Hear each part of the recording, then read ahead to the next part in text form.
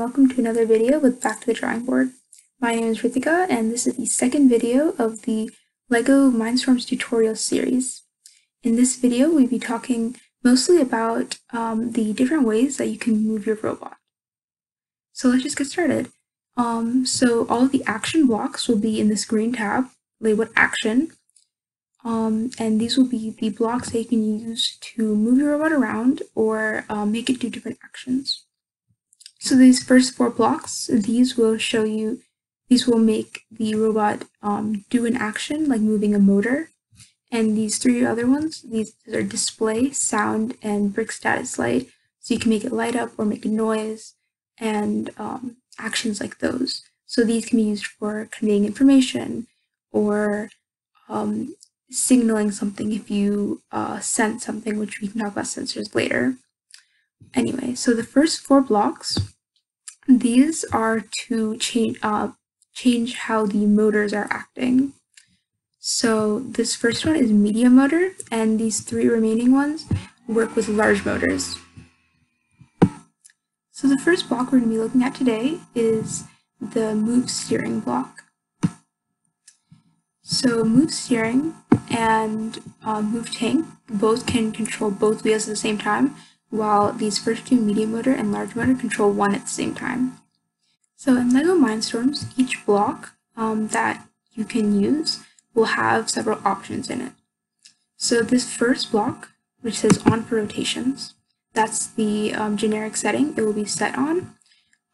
This is how the what kind of measurement you'll be using for inputting how long the motor will be running for. So you have options are off and on. So off, it will be stopped. On, it will continue forever. Usually you have to give it a setting also. And then you can say on for seconds. So if you give it 5 seconds, it'll run for that amount of time. There's on for degrees. Knowing that a circle has 360 degrees, that means that one full wheel turn will be 360 degrees. And so you can say in the number of degrees, and this is a bit more exact in seconds. And you can also say on for rotations, which, so one rotation is equal to 360 degrees. And so I usually say on for degrees, just as it's more accurate and it's easier to calculate that way when you're using port view. And the next few ones, so in move steering, you can control the direction that the wheels are moving in using this arrow. So when you're going 0, so you're just going forward. You can also move it all the way to the right or all the way to the left. If you do -100 or 100, that would be turning in a circle, so it would be in place turning in a circle. You can also choose anywhere in between. If you do from negative around here, -45, then it'll just go to the left at varying angles. So we're going to set this at 0, and that'll be going forward. And you can also change the speed at which it goes at. 50 degrees is where it's usually set at. You're normally between about 70 and 100 degrees, 70 speed. It doesn't change too much, and but you can also make it slower. These are usually used for if you are trying to sense something, you might need to go slower, or if you are carrying something. And you can also go 0 is stopped, and then you can also go negative from there. And negative would be going backwards. You can see the arrow turns backwards. Next, there is the degrees. So this can also say how much it moves. So while this gives the direction and this gives the speed, this gives how far the robot moves. And then another thing you might want to notice is where it says B plus C. So this means ports B and C. So like we talked in the first video, ports A, B, C, and D are the motor ports, while 1, 2, 3, and 4 are the sensor ports. So this just tells you that the motors are plugged into B and C, so that it will know that the right motor is B and the left motor is C. So next, this will be especially important for move tank, which is our next block. So this is very similar, right? We have the same move, the varying degrees, and then the main difference between move steering and move tank is that move tank, you can control each of the wheels separately. So while in move steering, we were giving it a direction for it to move in move tank, you can choose to make one of the wheels 0 and one of them 50, so one of them stay put and the other one will move forward. And then again, you can choose the distance that it will move for. In this, where we have B and C, the first one will be B and the next motor will be C. You can change this in the robot, but be sure to change it in your coding as well.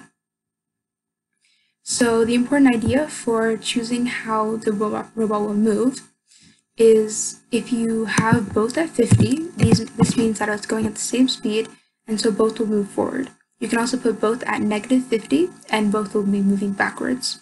However, you can make one slower, and this means it will turn in that direction. So if you make one of them at 25 rather than 50, it will veer to the right because the left wheel is moving faster than the right wheel, and so it's turning to the right. If you do the other way, it is the same thing. You can also turn in spot by doing -50, and this would make it turn all the way to the right, while if you do the opposite, it would do to the left. The next block we're going to look at is the large motor block. So this is similar to the previous blocks, except it doesn't have a direction. It's like the move tank block with just one motor. You can see here it's generically put into block D, on port D. And this can be used if you're using a motor for an arm attachment. Generally, for smaller attachments, you can use the medium motor for little claws or a scoop, anything like that. So this one is put into port A, but you can also change that. And these have similar controls. So now we're going to talk briefly about the remaining 3 blocks. So in this display block, you can see you can choose a file, you can choose text, shapes, you can input an image, or you can just reset it. And then you can also do several other settings, and such as where on the screen you would like it to show. Seeing the X is the horizontal axis and the Y is the vertical axis. You can also choose from up here where the ports are for the remaining blocks. It says neutral, which means there's nothing on the screen. But you can also include project image.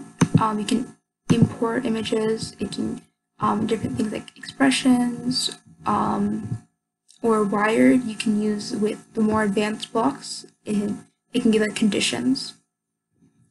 With the sound block, you can play a file, so you can stop it, or you can put in a file through here. It gives some preset ones, just like the display does, but you can also upload your own.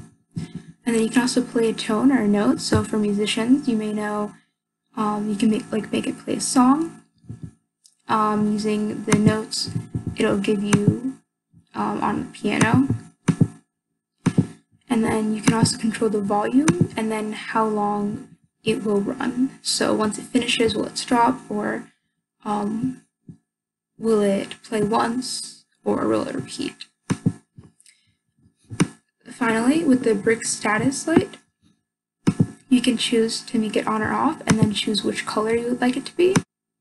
And so you can notice this one doesn't have a file, since you can just make it with different colors.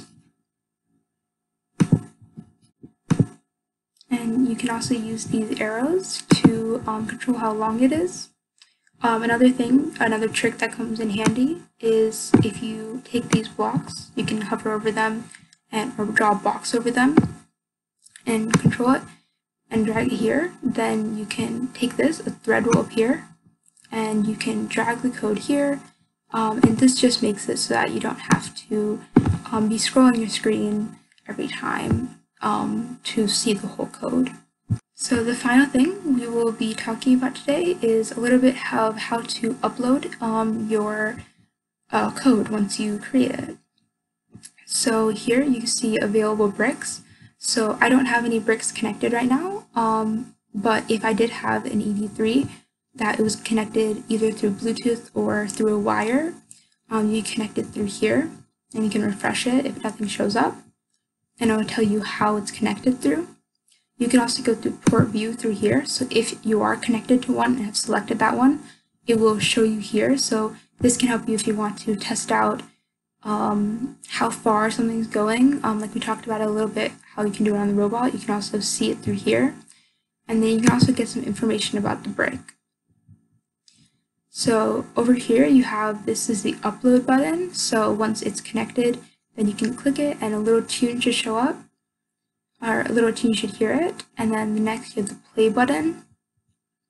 And these two you can, if it's with Bluetooth, you can just play it through here, or you can go and select the file on the robot, on the brick, and play it through there.